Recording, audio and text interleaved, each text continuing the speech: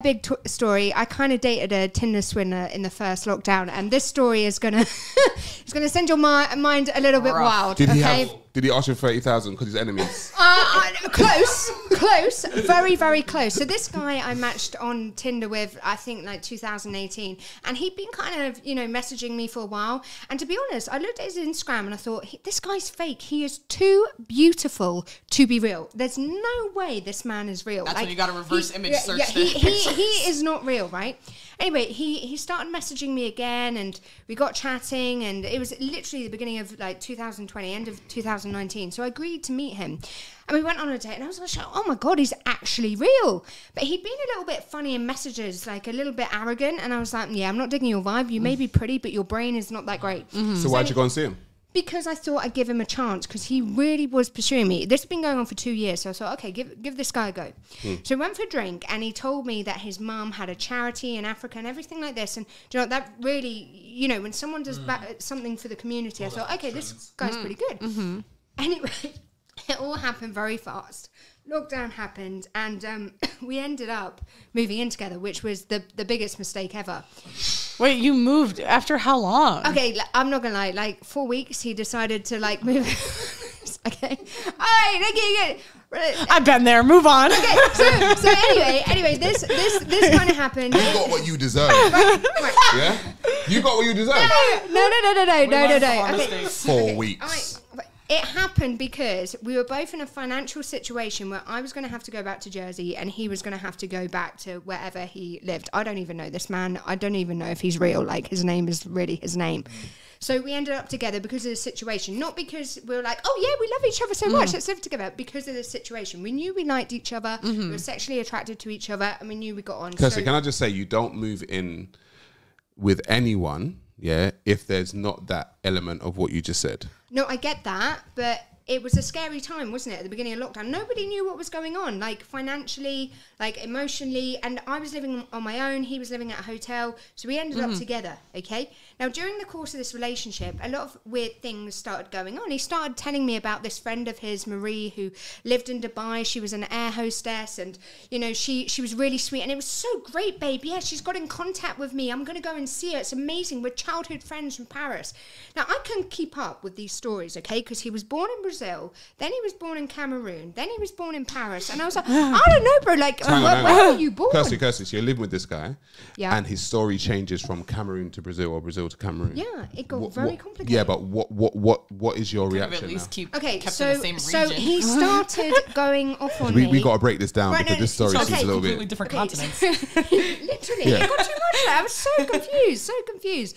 So he kept moaning at me that I wasn't commenting on his photos on Instagram, and I was like, why do I need to comment, babe? Like, I'm right here with you. Would you not? I'd rather give you affection here. He was like, no, it's my life. You need to comment on my pictures all the time. Kirsty, it was way too much. Kirsty. So no, listen. So I knew something was going on. So I commented once on a photo. This doesn't sound right. And then it exploded. What? My DMs with girls. A girl, first of all, messaged me, and apparently he was in a relationship with her and had been for 6 months, an online relationship. She got so mad, she set up 5 fake Instagram accounts. She released all his naked photos and videos, told these women to get in contact with me, messaged the 300 and whatever women he was following, told them to message me, and my inbox was flooded with messages like, oh my God, he's been like... So why did he want you to comment? I have no idea. Was he trying to get rid of you, low key? No, like he was trying to get us to move to France in this fake house that apparently his dad had that didn't exist. Like, Kirsty, can I just say, you got given multiple red flags. Yeah? Literally. You got given multiple red flags. I mean, each red flag, you acted like an ostrich and you buried your head in the sand. Right? And there are too many women out there, you just have to take accountability. I'm just saying, when a guy says to you he was born in Cameroon, but then all of a sudden he's born in Brazil, he's changed his... You're going to be like, I had some wine at the time. I didn't know what was real. That's not an excuse. Did I dream it? Like The other problem is that you also could have been in fear because of the situation you were in. You said it yourself was he hot? How hot was he? Fear. Oh, I'm going to show you how. Let me see. Pull up his IG on the screen. Now watch this. Right? The fact that she was like, how hot he is. Yeah. No. Still shows me that you still have a little bit of a twinkle for this guy. No. I promise you. I swear down. I think that someone's attractive without wanting. So he. Just to put things in perspective, what he did was he would set his Hinge and Tinder to different jurisdictions in the world. So every month when his benefit ran out, because he was claiming benefit in loads of different jurisdictions, he had a child as well who couldn't remember the age, right? So he'd meet women in different jurisdictions and then find his next place to live. Oh my God. And then he told all these women that he'd lost like 10,000, 15,000, same sub story. My flat, my roommate, my friend, his house got broken into in Denmark, and I lost my laptop, all my designer clothes, my Rolex, my money, and he told the same story to these 300 women. Oh, at least he didn't get cash out of you. I know. Listen, women do this to guys all the time. The only reason why the Tinder Swindler was a story is because guys don't generally do this type of stuff.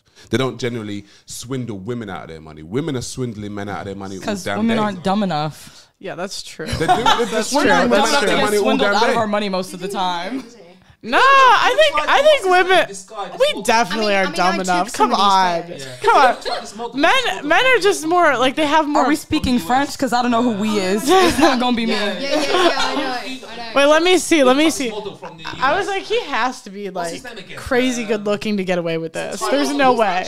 He's actually homeless, this guy. But you look at his Instagram. I understand. And he goes, and he'll stand next to cars. People's when we were living together, I had to take photos of him outside houses, and he was pretending that. Honestly, I can't. But I caved. This is proof, folks, that Instagram really does not show you shit. Right?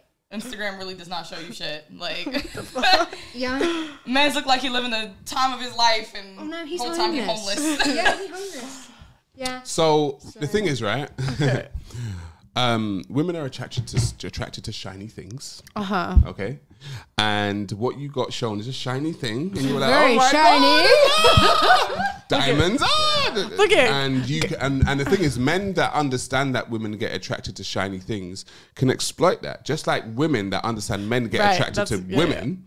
Right, or their arse or their boobs or their whatever can attract a guy like that. Yeah, but I'll be completely honest. I found him super boring. Right, I'll be completely honest. Usually attractive people are boring as hell. He was super boring. I'm not boring. And he would have a go at me because he was like, I can hear you on the phone to your guy mates. You're laughing. You're going to leave me. You get like really, worked up about it. But I would not have been with him had it not been for the pandemic. There's no chance in hell I would have continued dating him. It was a situation. How long were you living with him for? 3 months. About 3 months. Yeah.